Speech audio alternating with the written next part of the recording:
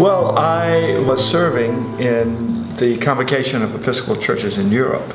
I was living in Rome, teaching there, and I was involved with the American Academy in Rome and the Episcopal Church in Rome.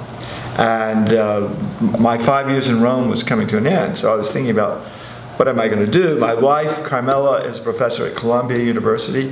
She needed to go back to Columbia. And I'd been very active in the convocation, and some members of the congregation nominated me as Bishop of Western New York. And in fact, my wife, who was born in Italy, her parents had moved to Buffalo when they retired, believe it or not. They didn't want to go to a warm place. They had already been in one.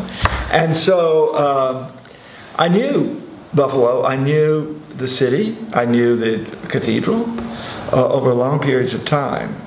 And as an academic, my field of study had been the church in industrial cities, believe it or not, and how the church had reacted to change in industrial cities. So one day I came back from celebrating the Eucharist and preaching at St. Paul's Church in Rome, and the profile was lying on the couch in our living room in Rome, and I just picked it up and I started reading it, and immediately I saw myself in that profile. Industrial city, region, facing change, facing challenge, wanting someone who would have a vision of leading them forward in the midst of a lot of serious challenges. It was just like a piece of lightning went to me. I can do this.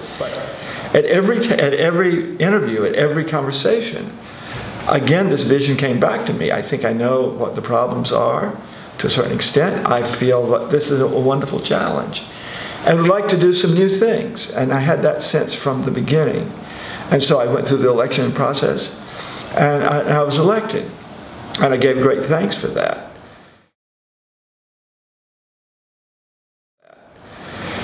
And so what I have seen is kind of a classic example of the challenge to the Episcopal Church in the 21st century.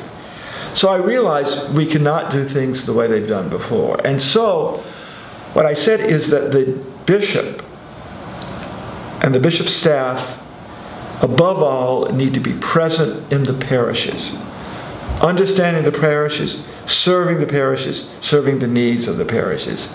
And the second thing I said is that we are one community. The parishes make up our primary community as a whole. And I use the term the web of grace to describe this link. The web of grace meaning that all boats rise together.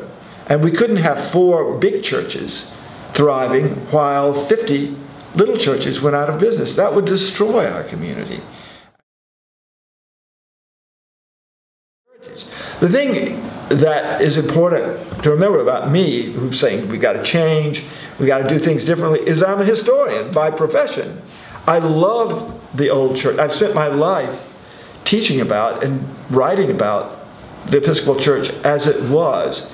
So perhaps because of that, I gained this insight that there's always been change. And so part of my episcopate has always, from the moment when I was standing for bishop, is to try to be honest about the challenges we face and never pull any punches about there's going to be no Episcopal Church here if we don't work together to find a way to articulate our mission for this moment.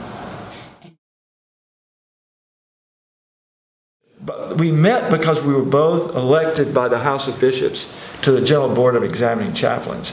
And we found ourselves at the Canoga Conference Center in 2013 reading the General Ordination exams, which is like the bar exam for our church. And that began a conversation in the dining room at Canoga about, well, what's the future? And by the way, we're neighbors. And by the way, we're having some of the same challenges. And by the way, our culture is somewhat sick. What are you doing?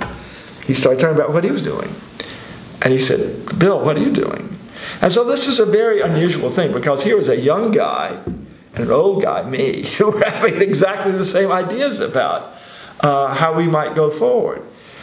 which means that we go forward with already a foundation of a similar plans about the future, with a leader, a bishop, Sean Rowe, who knows the region, who's from the region, who understands the good and the bad and the ugly about the Great Lakes region, and is able then to build on what's been done before and go forward.